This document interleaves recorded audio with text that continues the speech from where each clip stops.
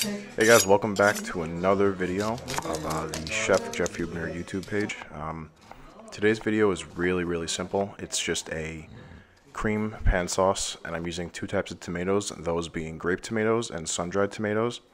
And this recipe was influenced by my good friend Jessica, who came over one night and we made something very similar to this, but it was infused with THC, and honestly it was one of the best pan sauces that I've had in a long time.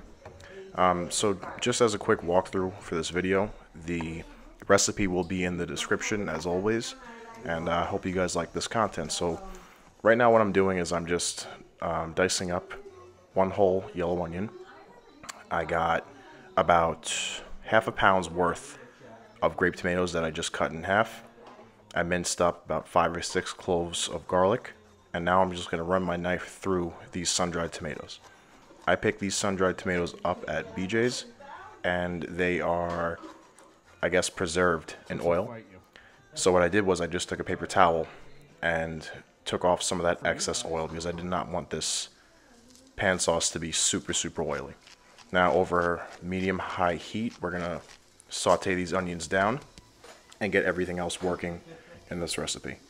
Salt and pepper to taste, as always. And we're going to add in some garlic now, and the sun-dried tomatoes following that. So we're going to continue to work all of our ingredients together and try and break them down as much as possible so they release all their natural flavors. Tomato paste, especially double concentrated tomato paste, is going to allow this to get a real nice tomatoey flavor without having to put in a ton of tomato sauce. I'm putting these grape tomatoes in whole, and I kind of want them to crisp up a little bit before I incorporate the rest of the ingredients. You make it in a pan, right? Put the butter in and spread the butter all over. That's how I do it.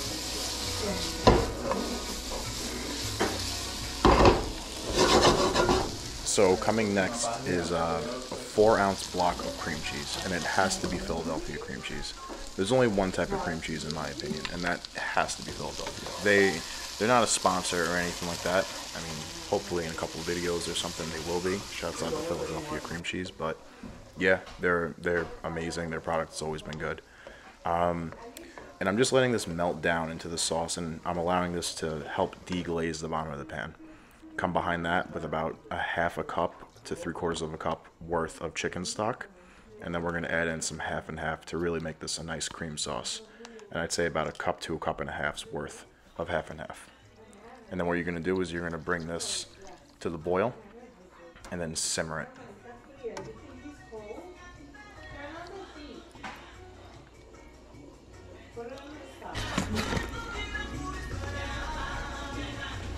Don't mind the sawdust version of Parmesan cheese, but I'm throwing about a half cup worth of that into the mix and letting that simmer down. And I'm also taking 1 bag of baby spinach leaves. And I'm going to let that cook down, and those are going to wilt down nicely and practically become invisible in the sauce. I really like this sauce, and aside from the inspiration from my friend Jessica that helped me make this the first time around, this is basically a play on a Fiorentina sauce that I always used to get when I was living in Long Island and frequented one of the pizzerias on the neighborhood. Instead of using regular pasta, I decided to use 2 boxes of this Banza, whatever it is, chickpea spaghetti. And honestly, I really do enjoy the chickpea spaghetti.